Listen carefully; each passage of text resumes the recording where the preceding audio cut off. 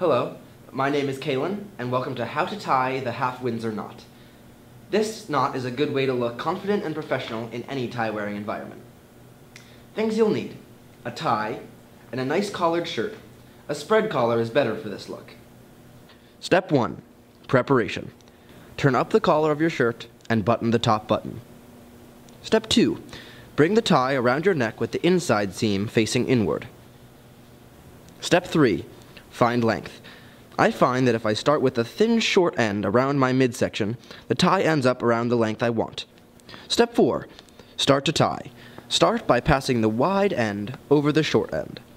Then, bring the wide end back to the right and under the knot. 6. Still with the wide end in your dominant hand, toss the tie over the knot again. 7. Bring the tie under and through the loop. And finally, step 8. Thread the tie down through the knot.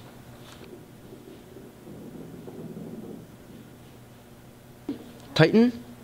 Tighten by holding the narrow end and pulling the knot up appropriately to your neck size. Let down your collar and make any final adjustments. And there you have it, a well-tied and well-sized Windsor knot.